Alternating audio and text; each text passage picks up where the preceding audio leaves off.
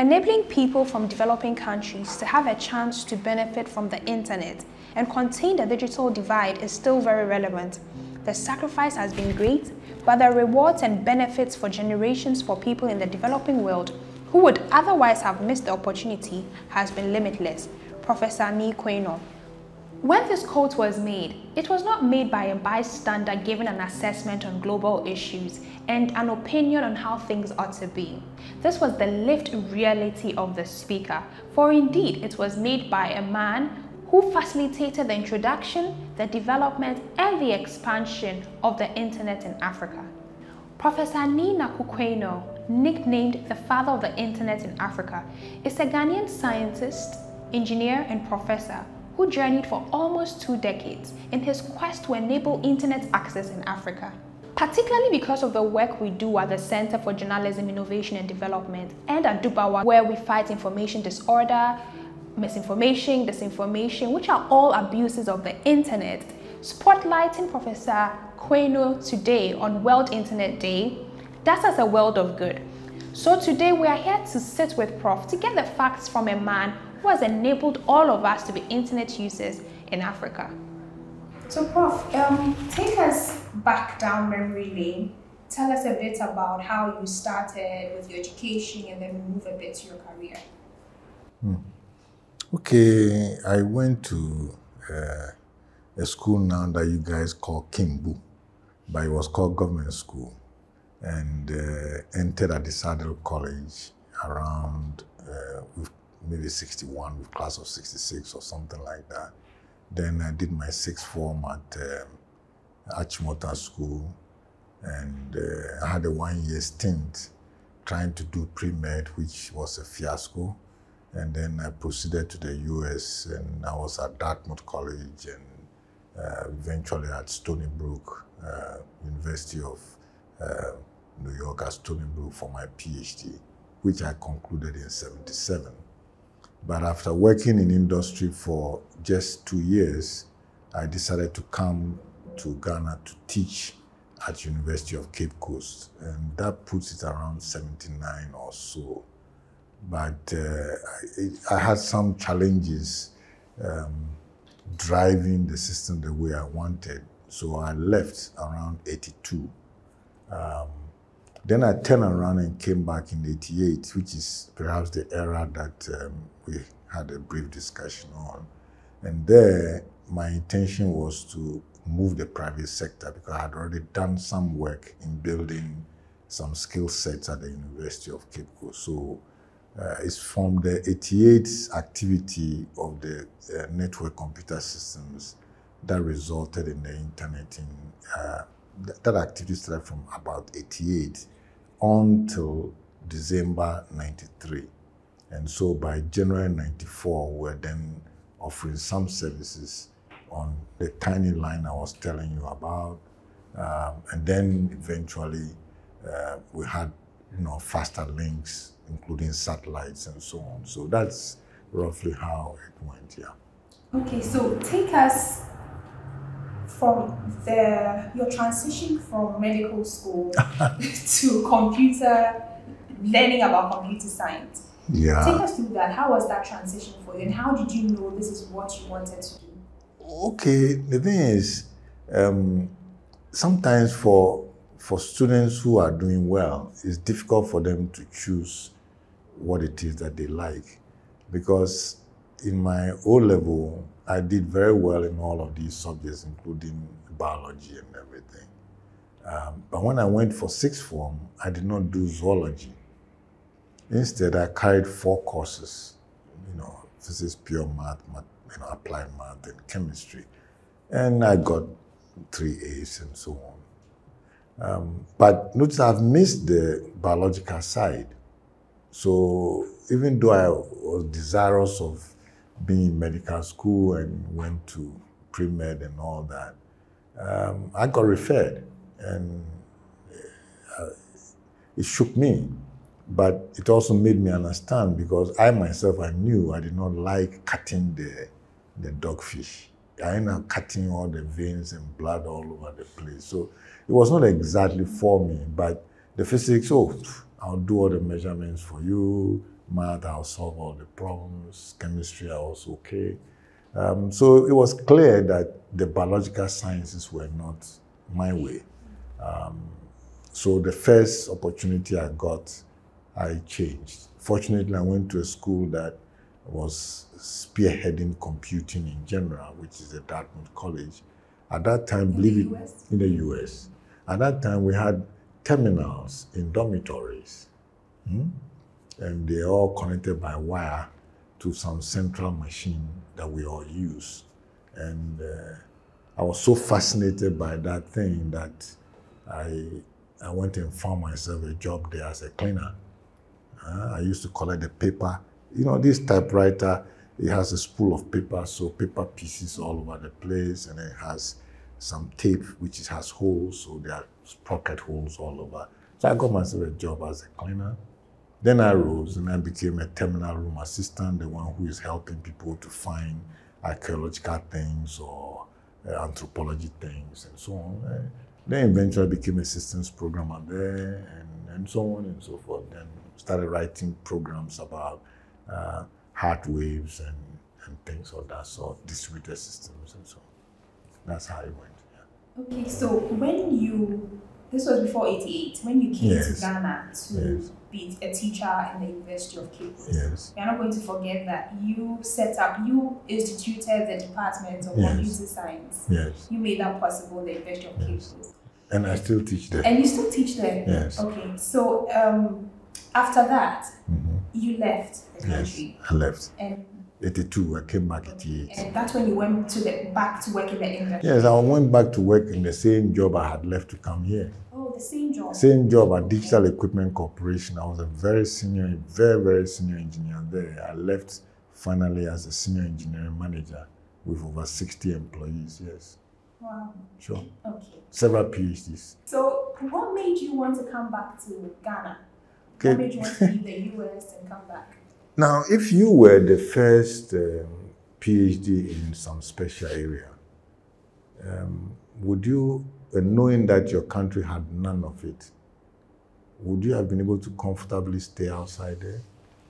So it was more of wanting to help your country? There is some burden on you, knowing that the gap is there, knowing that the divide is there.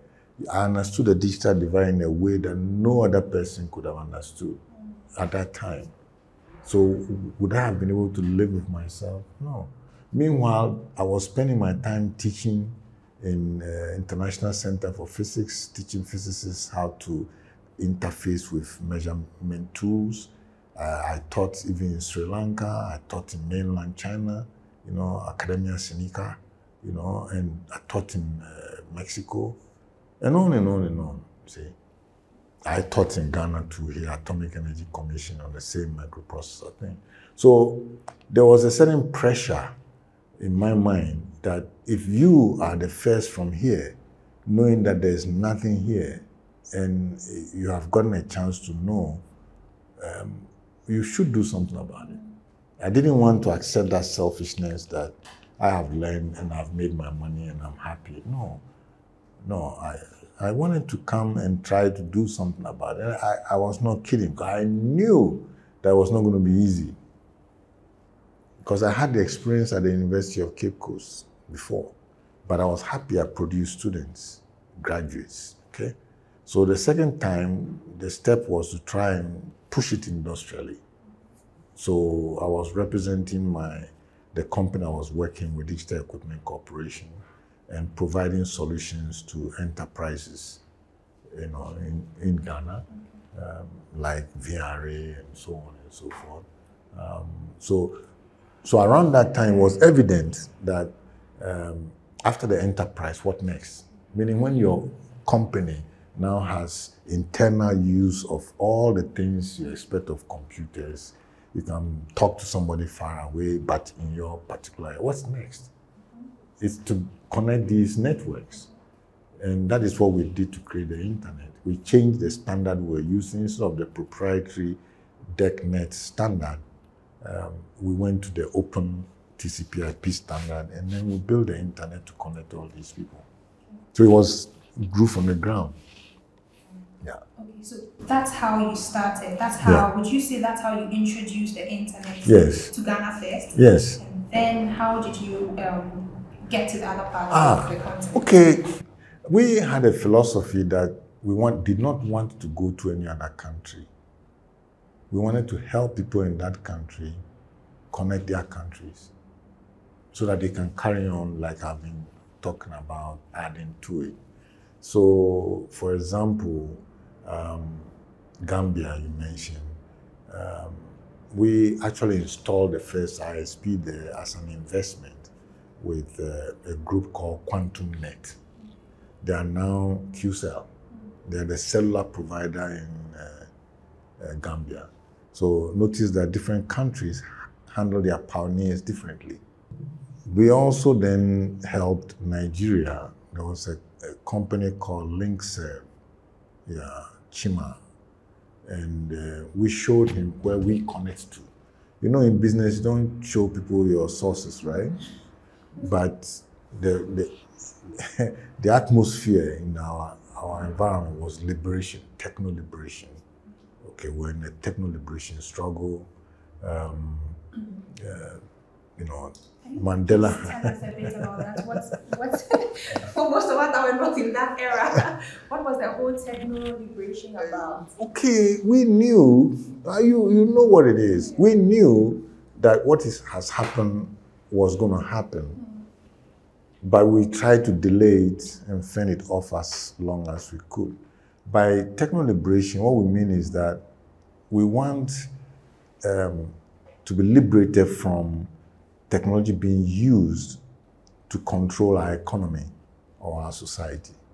You know, as if you don't know anything about it, it has sufficient power that it can be used to give us problems. Even the disinformation is enough power. So we wanted to wage a war that said that we did it ourselves. So between when Mandela was released, 92, to 2000, we had connected all of the continent. And it was a grand, collaboration, not only us, but different other agencies. Some UN groups were involved, some international organizations, Internet Society provided a lot of training and so on and so forth. So that was the other one. I've seen the comment on Gambia, Nigeria, Sierra Leone, Liberia, very interesting one. Liberia, there was a lady called Meure who used to work at Ashanti Gold Fields here. And when she was leaving to go back to her country, she wanted to start email service. Okay, so we arranged for an engineer to set it up for her, and then we allowed their mail to pass through us. Same as Togo. Togo email used to pass through us for some time. Yes. Yes. Liberia passed through here. Togo mail passed through here for some period of time till they also got their own infrastructure and so on and so on. The one that we knew they were having challenges, but we never were able to connect properly was Sierra Leone. But beyond that, most of them had the same. Some of them, Quantum Net, Gambia, they were trained under a United Nations program called Internet Initiative in Africa. And them in Swazi and Ethiopia were somehow brought to, get involved in what we were doing at the time. How many years did it take for you to finally say, oh, we've done it, from when you started providing this internet services to these countries? How many years did it take for all these African countries for you to finally say yes? The thing is, at that time, it's difficult to define what it means to have internet. At that time, if you did not have a connection, one connection in the capital city, you did not have internet. Okay, so by saying you are connecting meant that there was some equipment in the country that made the internet available locally. Okay, and between the first such connection, I think may have been, they always fight about it, Tunisia, whether it's Tunisia or South Africa. I suspect it's about the same. Ghana? No, first on the continent. Yeah. Oh, it started like from South Africa, Tunisia, Oh. Ghana. But by the time we reached 2000, every capital city had a connection. Okay. Now, the area where my role was, which people don't quite see, is the internet needs institutions to support it. And all these technical institutions had something to do with me when they were formed. Like, if you want to have internet, you need numbers, right? Where do you go for the numbers? The institution that you go to call Afrinic, for example, I was the founding chair. It took me 10 years to build it, but I'm not part of it anymore. That one is my way. I build and I move on. There was one for the .tg, .ke, the names. It's called AFTLD. That also, I was involved in its founding and I moved on.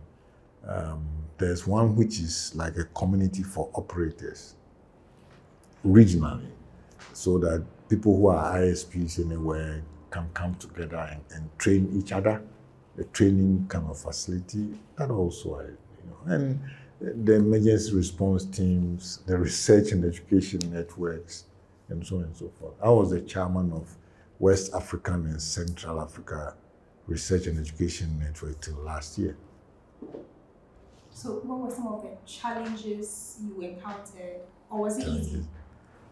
Well, the challenge is how to make people let you do what you do. Okay? I mean, the first time we announced that we have e-commerce and you can pay for things with CDs, I got a call from a minister and a visit from somebody from the bank. It's an example. First, after internet connection, there were journalists who doubted that we had internet, big names, and went on the rampage, but eventually came to the office and they saw it was there. People were using it at that time to bash the existing government.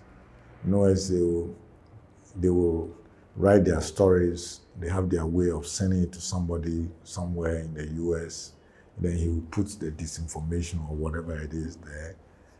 Then government officers will come to me and say, why don't you take them off and why don't you do this? And I have to tell you that that's not how it works and that I'll help you get your information out there. Yeah. So that when people look for it, then they will see both and they can form their own. So, I mean, there are lots of challenges. Why was I paying so much money for 9.6 kilobits? As if you make the price like that, then I will not do it. No, I'll do it. I'll do it. Because all I had to do was count the total amount and see the customers I have and share the money on them. And so every time I got more customers, price became better. See? So I can compete. See, as the number of users are increasing, my price will be coming down. It will be coming down, and I'll be investing, and so on and so forth. So those are the kinds of, and the capacity is constantly there, because you see good potential, but then you have to work it up. So when we hire engineers, we know it will take us 18 months before we get them to a good point. Okay? So we don't send a fresh engineer to a customer. Remember, we have enterprise, so we have servers and things there. If you send someone from a university, maybe engineer, electrical engineer, you have to have built him up for 18 months before. So it means we'll be lagging behind. Even the customer, sometimes when they call you, it's because they have not turned on their modem. But the way they will shout at you, and on and on and on. You see. So their challenges were everywhere, but I mean, for me, I take it as normal. The ones that are most difficult is the regulatory environment not accepting to let the industry lead and them kind of guide. because this industry is too fast. You cannot know. Even I don't know. See, but I know it's important. So I'll keep my finger on it. And I'll be studying it. I'll be trying to get in. Because I wanted to do some. So those are all difficult challenges, actually. Difficult challenges. Would you say people were supportive of their vision? Because I'm thinking at the time, could you see into the future? Did you know how much of a big deal the internet would be now? Or you thought it was something like that was just a phase? Okay, we knew it was big. That is why we said techno-liberation struggle. We knew it was big and it can be used to control us.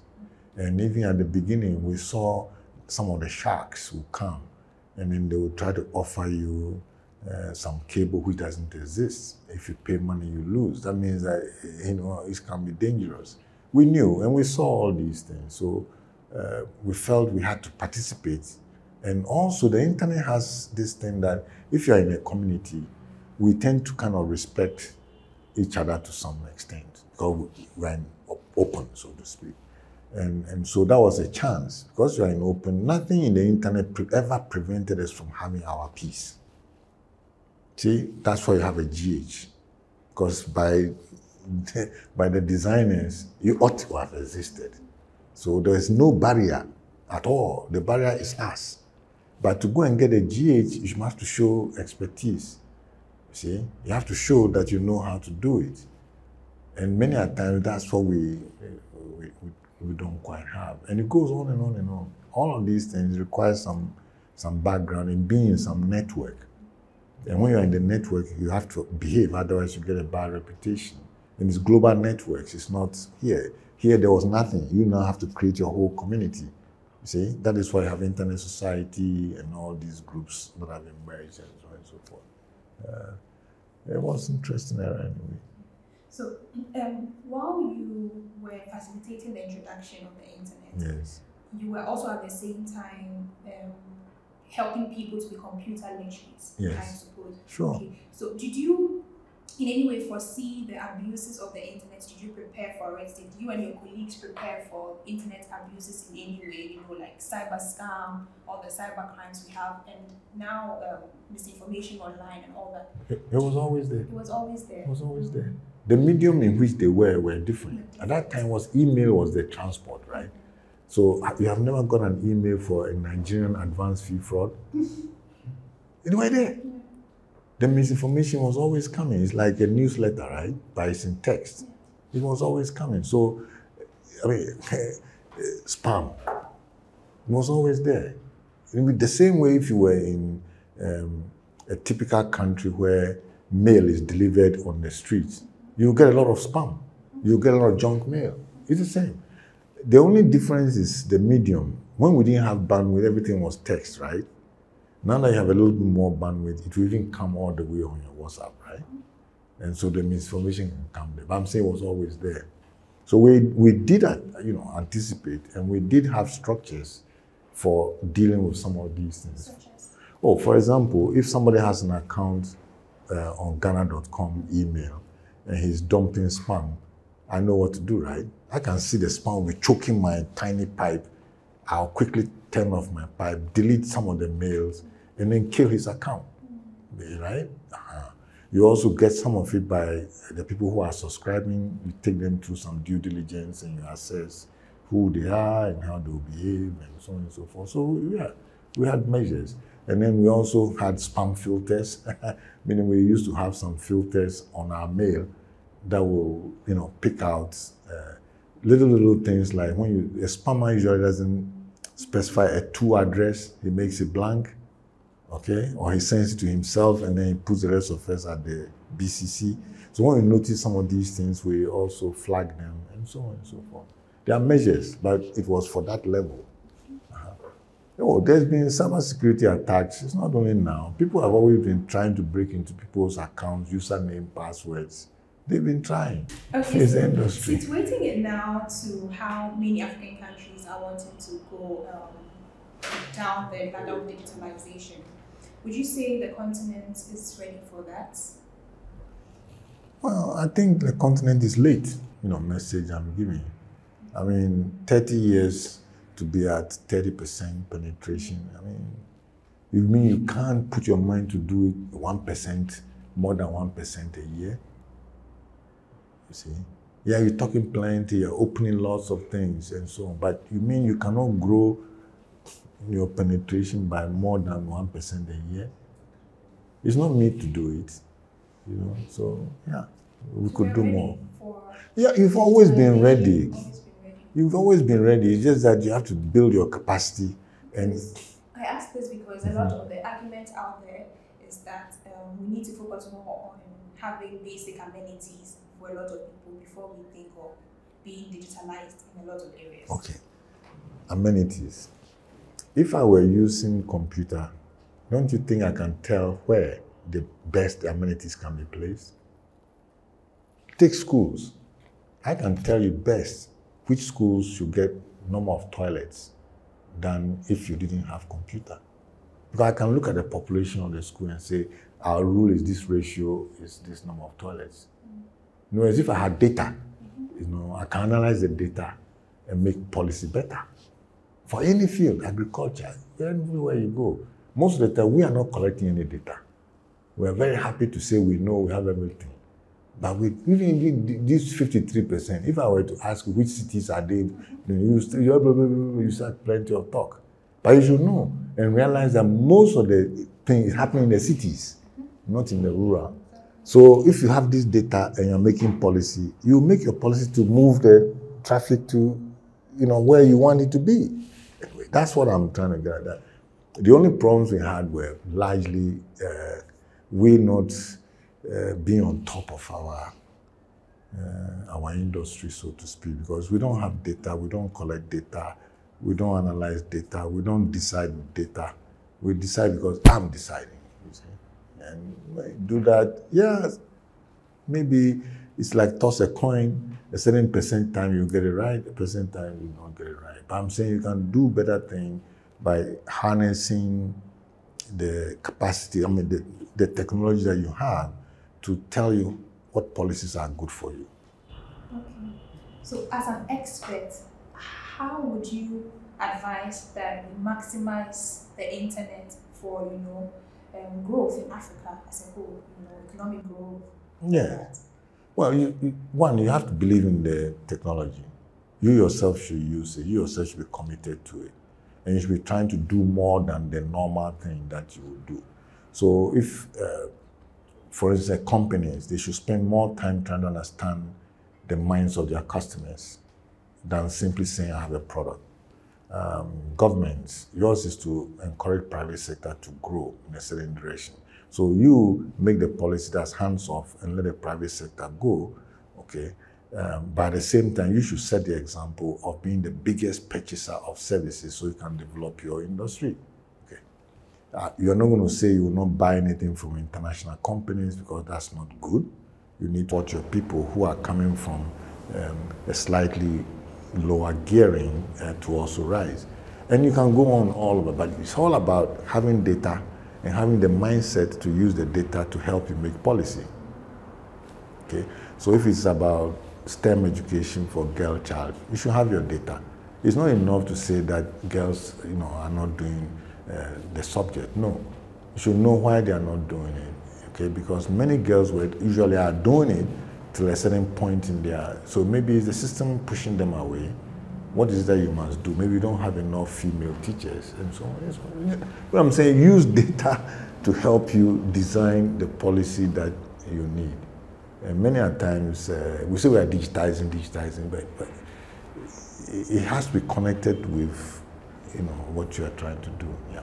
So I read in one of your interviews that you had that you said it's not enough for us to have internet users in as much as we want to make sure everybody in Africa is connected to the internet. You said it's not enough that we have internet users. We should also focus on growing internet entrepreneurs. Is that right? Yes. So can you please speak a bit more on that? Okay, it's the point I keep referring to regarding the consumer side and the supply side. Okay, if you just continue to consume, you consume from anywhere. You will not make enough effort to add anything to it. But I want us to also look at it that irrespective of what profession you are in, there are things you can add to the internet. Okay, maybe it's analysis, maybe it's some reports, maybe it's some toy, some gizmo that somebody has built, or maybe it's some categorization of things, whatever it is. Any profession should be able to find its way and add to it because it's permissionless. Nobody is going to check you. That's the one thing we have not been able to do well. Okay? And then, of course, every little thing we do, we spend all the time jubilating about it. That means it's like you are running and then you're looking behind you, you see. The guy will pass you. When you are running, oh, put it aside, go to the next round and keep going, keep going. Make it a habit of being able to do these things. So yeah, it is correct. You have to focus on the entrepreneurial, especially for a young economy like ours. Okay, you shouldn't just do it and put on a shelf. That's the olden days when research were left there. Now you have a vehicle to propagate that study that you've done, and yours will be to take advantage of that and move on. I don't think we have done that sufficiently. Yeah. I think that's what a lot of people are calling themselves as content creators. They are being entrepreneurial in that sense. Oh yeah. Can you just tell us a bit more of Ghana.com? That's your company now, and what you do, what internet service you provide. Yeah. Wow. This company is a remnant of the pioneering company NCS, and you may recall that the email address for our customers at NCS was Ghana.com. Okay, so when we liquidated NCS as a result of the crash, we used the email to form a new company in 2007, and that's the company you see here. This company is not doing internet connectivity like the earlier company was. It's doing more, you might say, soft infrastructure. So if you're a content provider, you need to have a website. So you have to come and get a domain name. And after you've got a domain name, you need to have some hosting. And because these days we want to keep things quiet, you need to have some certificates, that will allow you so that people cannot listen to people talking on your website and so on. So we provide these kind of soft tools to customers. Then we also do some things in the payments area. And our flagship product there is a kiosk, a self-serve device that allows you to convert cash, because it reads our bills, convert cash to any kind of virtual service, be it from transport tickets, airline tickets, student entertainment tickets, mobile money, airtime, crypto, all that. Meaning, once it's cash to virtual, we have a mechanism for accommodating that. But we also do things in the area of payments to people's websites. Remember, we host a lot of companies. So if any company wants to receive payment, then a small plugin from us will allow them to receive their payments. So somebody can come to their site.